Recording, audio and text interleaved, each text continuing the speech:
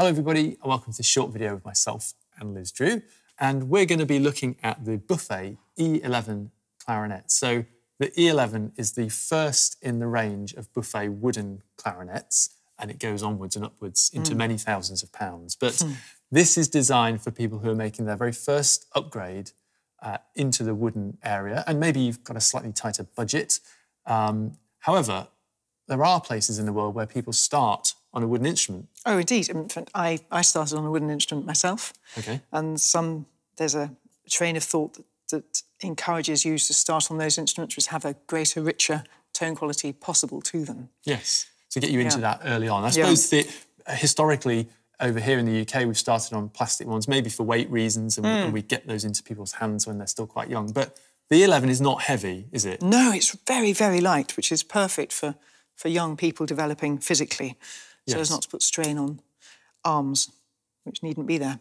Exactly. So Buffet have obviously thought about that, and they know the type of person that's going to be coming to this is potentially a younger upgrader or even a young beginner, like we've said. So in terms of where it sits in the range from spec, there are a couple of things that they don't do to maybe keep the price down to make it more affordable. So there is a fixed thumb rest here as opposed to the adjustable one. You can always add an adjustable one if you wanted one. Yeah, that's doable afterwards. That comes in the range at the E12, which is the next one up, and we've done a separate video about the E12. It has the standard metal or nickel ring on the end there just to protect that bell from being used as a lightsaber, as is commonly the way.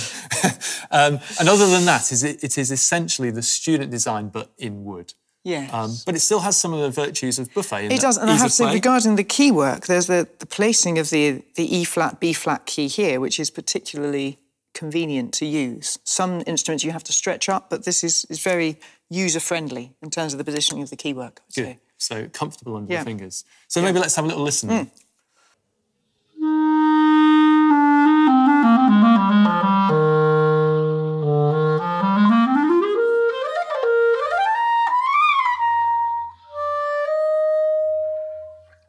So from my point of view, just actually listening, there's that evenness, perhaps. There is. It's very easy to play. It's fun to play because it responds. Yeah, and I think that's a Buffet trait, to be fair.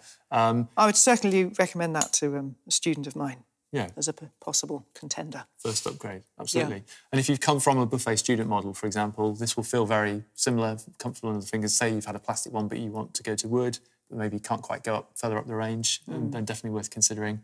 Or maybe even for a doubler, a saxophone flute player needs a decent wooden instrument, you know. It would do the job. In tune and does the job. Yeah, cool. OK, well, maybe just place a little bit more out to finish if we can, Liz.